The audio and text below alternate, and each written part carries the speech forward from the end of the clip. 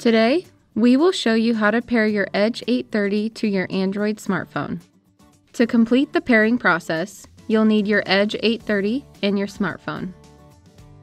You will need to begin by downloading the Garmin Connect app on your phone. To download the app, go to the Google Play Store and search for Garmin Connect. Select the Garmin Connect app and then download. Once downloaded, open the app. Now power your Edge on and select a language. Tap the screen to select. The Edge will then automatically ask you to start the phone pairing process. Select Continue. Then on your phone, you will want to sign in or create an account if you don't already have one. Once you're signed in, if you see your Edge, select Connect It. If not, select That's the wrong device and follow the on-screen prompts.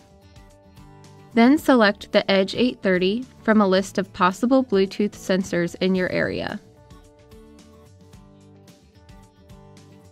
When prompted, confirm the passkey matches on the Edge and the phone. On the phone, complete the setup wizard confirming settings such as heart rate zones, power zones, and Vizio True-Up preferences. You can also choose activity profile types or set this up later on the Edge. To finish the pairing process, select Sync Now. You will also have other options such as setting up Wi-Fi and activity profiles. These things can be done during the initial setup or later by accessing the menu.